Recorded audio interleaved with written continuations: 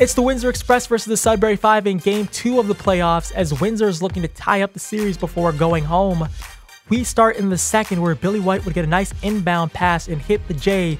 He had 22 points, 5 rebounds, 5 assists on the night.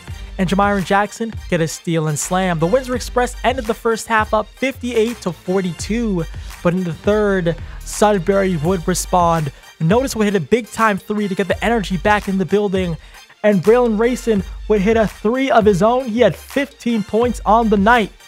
It would continue in the fourth. JD Miller would hit back-to-back 3s. He had a monster night.